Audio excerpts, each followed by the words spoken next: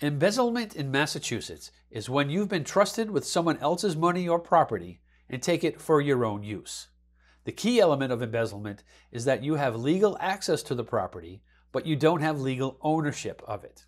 For example, if you're managing a company's finances or entrusted with someone's assets and you take some of that money for yourself, that's considered embezzlement.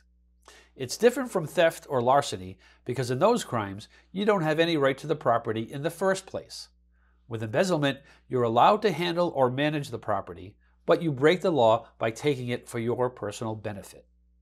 Embezzlement can happen in various situations.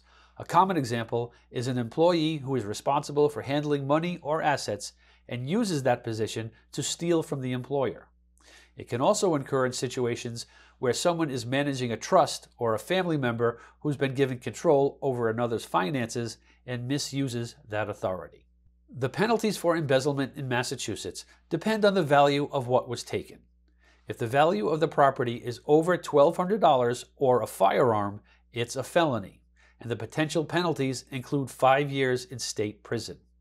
If the value is less than $1,200, it's a misdemeanor and carries a maximum penalty of 1 year in the House of Corrections.